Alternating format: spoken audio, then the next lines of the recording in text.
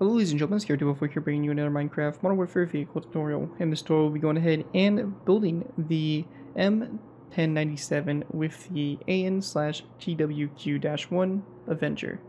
The Avenger air defense system designated AN/TWQ-1 under the Joint Electronics Type Designation System is an American self-propelled surface-to-air missile system which provides mobile, short-range air defense protection for ground units against cruise missiles, unmanned aerial vehicles, low-flying fixed-wing aircraft, and helicopters. The Avenger was originally developed for the United States Armed Forces and is currently used by the U.S. Army. The Avenger system was also used by the United States Marine Corps. So yeah, a really interesting vehicle, a pretty good-sized missile system mounted on the back of a Humvee. I think this is a really cool model of it, and probably one of my favorite variants, really, of the Humvee, kind of showing its versatility that, meanwhile, it can be a troop transport, but it also can carry a, missile defender or an air defense system on it, which is pretty cool. So, really cool looking model here, and it's going to make an awesome addition to maybe any of your forward operating bases or convoys or just anything really like that. It's pretty much a really good versatile vehicle and will make an awesome addition to any of your modern battlefields or anything like that you guys got going on. Anyways, let's go ahead and kind of dive into taking a look at what we got exactly going on here. As you probably saw already, we have a tutorial for the M1097, which is basically the standard pickup truck version, so we're kind of piggybacking off that design and very simply just putting this basically Avenger missile system in the back of the truck with a few changes here and there to it. I do think the design itself came out really good, and the missile system, does actually fit pretty good in here. Definitely a little bit of a weird challenge building at a even number with it, but I do think that the overall outcome for it was definitely pretty good. So anyways, that's pretty much the overview for it. We have obviously the missile systems here, different radios, all that stuff, and it's also equipped with smaller cannons here. I believe probably 20mm cannons if I remember correctly. But yeah, awesome looking vehicle, pretty cool little anti-aircraft type design, and with that, let's go ahead and move into the tutorial by beginning with our first layer. Alright guys, going ahead and moving into our first layer here, we're going to be starting with layer number 1. For layer 1 to go ahead and get started with here, we're going to place down a block of coal like so, followed by a lever coming off of it like so.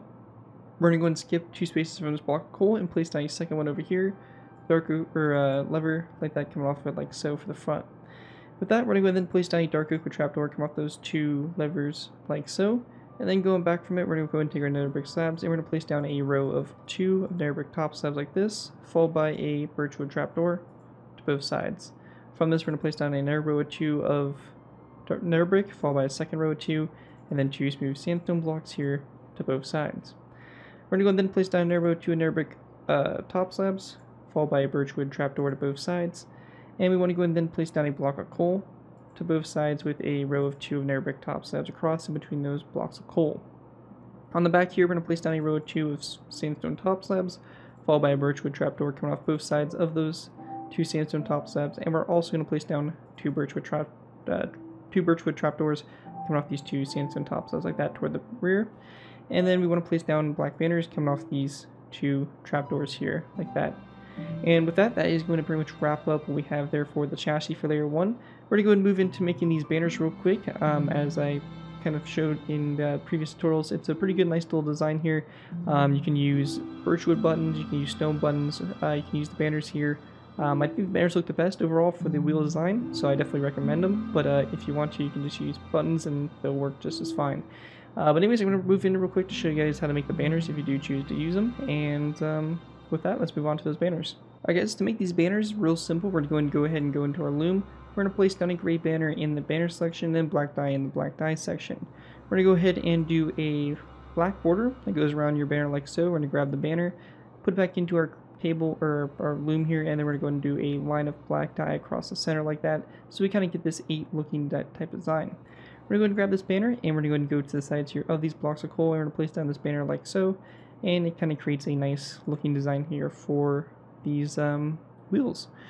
So yeah, definitely recommend using that. You can also change the color to yellow, which may match the tan a little bit better, but there are plenty of pictures with the Humvees with like these dark gray rims. So kind of up to you guys, whatever your preferences are, what you like the best here, but that's what we're going to go ahead and go with for this tutorial. Anyways, that's it for layer 1. Let's move on to layer number 2. I guess moving into our next layer, we have layer number 2. For layer 2 to start off with, we're going to go ahead and take our dark oak wood fence gates. We're going to place down 2 dark oak wood fence gates across these 2 dark oak wood trapdoors, and then we're going to place down an end rod to both sides of those 2 fence gates. From this, we're going to place down 2 looms on top of these levers, like so, and then we're going to place down an upside down stair coming off those looms there to the sides, item frames on the sides of the stairs, and then in the item frames, we're going to place down a snowball, just like that. After that's done, we're going to go then take our smooth sandstone, we're going to place down a row of 4 across like so. We then want to place down a birchwood plank to both sides, and then we're going to place down another row of 4 of smooth sandstone full blocks. And on both ends of the smooth sandstone full blocks, we can place down a tripwire hook. From this, we're going to go ahead and take our nether brick. We're going to place down 2 nether brick blocks here in the middle, followed by a birchwood trapdoor, opened up and out like that to the sides. We then want to place down a row of 2 smooth sandstone full blocks, followed by a sandstone upside down stair to both sides. And then this section here, we're going to place down a row of 4 of smooth sandstone blocks across. Item frames here on the back with red stained glass blocks in those item frames, and birchwood signs on the side of the block like so. And also on the corners here, we're going to place down an acacia wood button like so. After that, we're going to take our birchwood planks, we're going to place down a row of 2 across the back here, and then we're going to place down 2 tripwire hooks in those 2, or coming off those 2 birchwood planks for a little storage box in the back here, probably for ammunition or something of that sort. Anyways, that right there is going to complete layer 2 for the build. Pretty straightforward stuff. With that, let's move into our next layer, layer number 3. Moving into our next layer, we have layer number 3. For layer 3, we're going to start off by going ahead and taking our birchwood trapdoors and place down 1 and 2 across the top here, followed by a row of 4 directly after it. From that, we're going to take our light gray stained glass, we're going to place down a row of 4 of light gray stained glass across, followed by a light gray stained glass pane on both sides, and then a dark oak wood sign like that on both sides. After that, we're going to take our smooth sandstone blocks and place down a row of 2 across the middle here, sandstone wall to both sides, and then we want to go ahead and take our black concrete. We're going to place down a row of 2 black concrete across, followed by a wooden ladder on both sides of these black concrete blocks. We then want to place down a row of 2 of smooth sandstone blocks, followed by a lever to both sides. We're going to go ahead and then take our stripped birchwood planks, or birchwood logs. We're going to place down 2 like this across, followed by a birchwood sign on both sides of these blocks, and also some birchwood buttons coming off those 2 blocks like so. And that right there will complete layer number 3 for the build. With that, let's go ahead and move on to our next layer, layer number 4. Alright guys, moving on to our next layer, we have layer number 4. For layer 4 to go ahead and begin with, we're going to place down 2 birchwood trapdoors in the center here, followed by a birchwood pressure plate to both sides. From this, we're going to go and take our sandstone slabs. We're going to place down a row of 2 of sandstone slabs across, followed by a row of 2 of polished andesite full blocks. We then want to go ahead and take our smooth sandstone. We're going to place down another row of 2 like this across, and then in the very back here, we're going to place down a nether brick wall to the left side, and then a nether brick fence post over here to the right side. For the cannons here on the sides, we're going to place down a anvil on top of the lever, followed by a wither skeleton skull going forward, and then an end rod like that. And then on the other side of the anvil, we're going to place down a grindstone like so. On the side of the anvil, we're going to place down a dark oak wood sign, and over here, same thing, anvil, grindstone coming off the anvil, wither skeleton skull, and end rod going forward, dark oak wood sign on the side of the anvil. One thing I'm going to go ahead and also add in is the ejection ports here for the guns, so I'm going to go ahead and place down an iron frame on the side of the anvil, and a black bed rotated on its side like so. And we'll have that on both sides, just like that for those guns. Anyways, that right there is going to complete what we have here for layer number 4 for the build. With that, we're going to move into our final layers, which are going to consist of layers 5, 6, 7, and 8. We're going to put the top here of the whole system on, and basically everything else. So with that, let's move into our last final layers, 5 through 8. Alright guys, going ahead and move into our last final layers, 5 through 8. To begin with, we're going to take our polished slabs. We're going to place down 2 polished slabs on top of those 2 smooth sandstone blocks. We then want to place down an end rod over here to the right side on top of this nether brick wall right here, and then we want to place down a iron bar on top of it. And actually, sorry, a second iron bar as well. So 2 iron bars going up.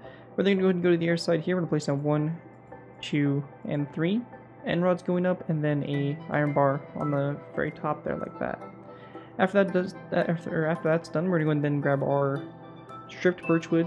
We're going to place down a stripped birchwood log here. Make sure it's on its side so that the texture goes this way, and it's going to be on top of that nether brick, or that wither skeleton skull. We then want to place down a oak wood trapdoor to both sides, a line of birchwood buttons wrapping around these stripped birchwood logs. Then going back from them, we're going to place down 1 and 2 smooth sandstone blocks, 1 and 2, and then we're going to go and wrap it around the sides here, like this, and then a oakwood trapdoor closed on both sides like that. And with that, that is going to wrap up what we have here for layers 5 through 8. And with that, that's going to complete my design for the M1097 AN / TWQ-1 Avenger anti-aircraft system. Hopefully you guys do enjoy this tutorial and are able to put it to good use. If you do end up using this design, I do ask that you guys give me proper credit for it. This can be anything from putting aside the build to link to my channel or video with this does pretty social media sites. As long as you guys give me credit for it, you're free to use it for projects you guys are working on. Anyways, thank you guys so much for watching the video. As always, don't forget to like, comment, and subscribe. This has been DerekFrostWestbrook, and I'll see you guys next time.